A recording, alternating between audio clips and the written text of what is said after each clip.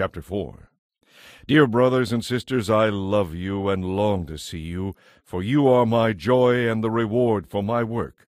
So please stay true to the Lord, my dear friends. And now I want to plead with those two women, Euodia and Syntyche. Please, because you belong to the Lord, settle your disagreement. And I ask you, my true teammate, to help these women, for they worked hard with me in telling others the good news, and they worked with Clement and the rest of my co-workers whose names are written in the book of life. Always be full of joy in the Lord. I say it again, rejoice. Let everyone see that you are considerate in all you do. Remember, the Lord is coming soon. Don't worry about anything. Instead, pray about everything. Tell God what you need and thank Him for all He has done.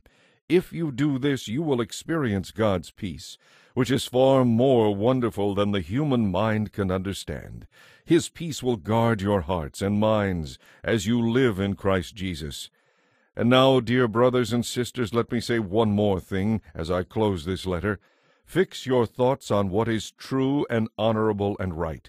Think about things that are pure and lovely and admirable. Think about things that are excellent and worthy of praise.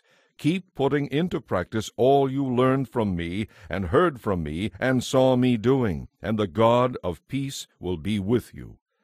How grateful I am and how I praise the Lord that you are concerned about me again. I know you have always been concerned for me, but for a while you didn't have the chance to help me. Not that I was ever in need, for I have learned how to get along happily whether I have much or little. I know how to live on almost nothing or with everything.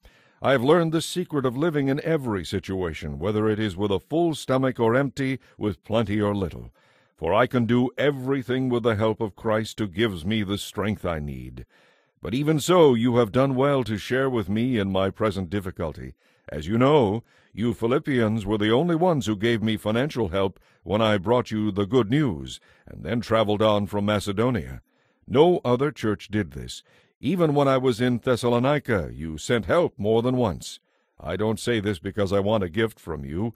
What I want is for you to receive a well-earned reward because of your kindness. At the moment, I have all I need, more than I need. I am generously supplied with the gifts you sent me with Epaphroditus. They are a sweet-smelling sacrifice that is acceptable to God and pleases Him. And this same God who takes care of me will supply all your needs from His glorious riches, which have been given to us in Christ Jesus.